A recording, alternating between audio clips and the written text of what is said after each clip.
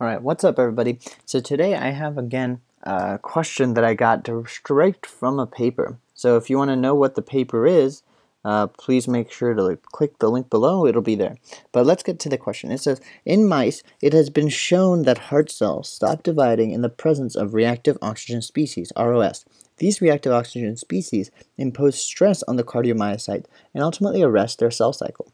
Based on this assumption, what would happen to these cells, the cardiomyocytes, if they were placed in a hypoxic environment? So, again, the answer choices can sometimes be confusing, so I suggest not reading them right now. But let's look at the keywords. The keywords are reactive, oxygen, species, right? That's a keyword.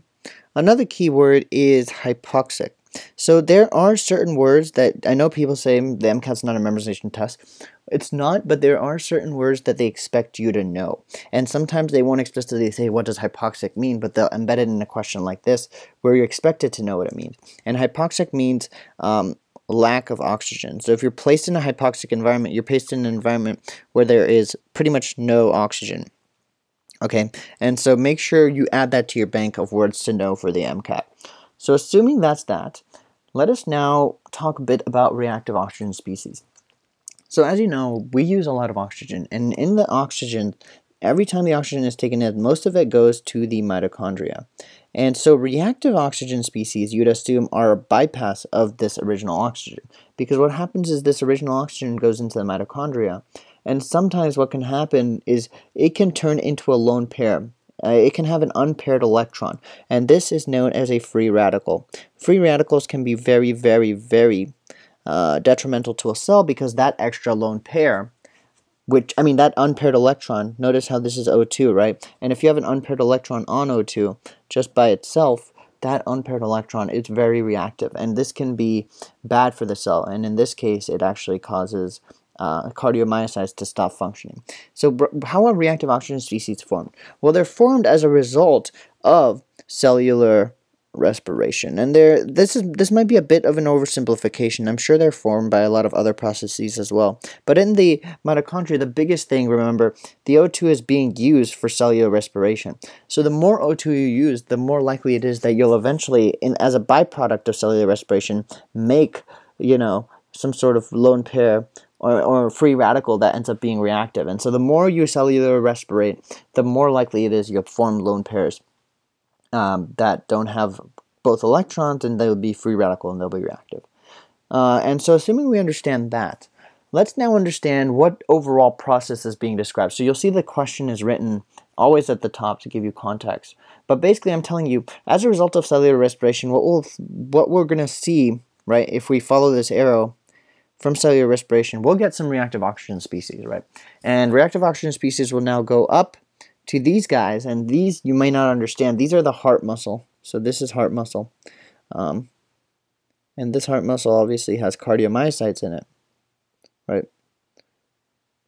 So the cardiomyocytes will be affected by the reactive oxygen species, and what will happen is they will arrest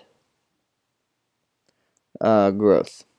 Right, so they won't grow anymore because there's so much reactive oxygen species. This is the normal flow. What do I mean by normal flow? This is what's normally happening, because usually we're always cellular respirating, and this cellular respiration creates reactive oxygen species, which then go to cardiomyocytes and arrest their growth.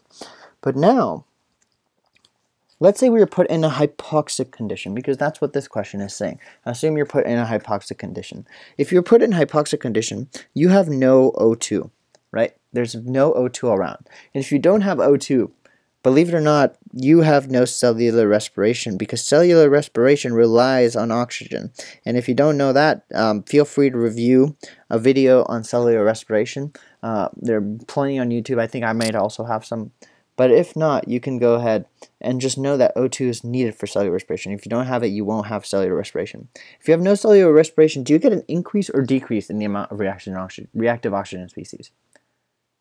Believe it or not, you get a decrease, right? Because if you're not cellular respirating, you're less likely to produce any sort of reactive oxygen species.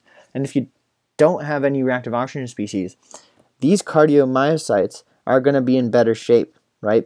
And the reason why they're going to be in better shape is because they're not being arrested in growth anymore, because the reactive oxygen species won't be imposing stress on them. And if they're not being arrested, what you'll see is you get an increase in their division rate, because they now feel relaxed. They're like, oh, there's nothing in my environment that's going to hurt me. I'm okay.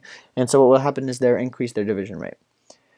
And so now if we predict what's going to happen as a result of a hypoxic environment, you could predict that you're going to get a decrease in reactive oxygen species and an increase in division, right? Because if you have a decrease in reactive oxygen species, you'd increase division rate. And therefore, the answer here that matches is A. All right, great. I'm trying to keep these videos a bit shorter, and I hope this works. If you guys have any questions on this, please let me know. And again, remember, the paper's linked down below. Read the paper. It's awesome. And obviously, let me know if you have any questions. See you guys in the next video. Like, comment, subscribe, and thanks for watching.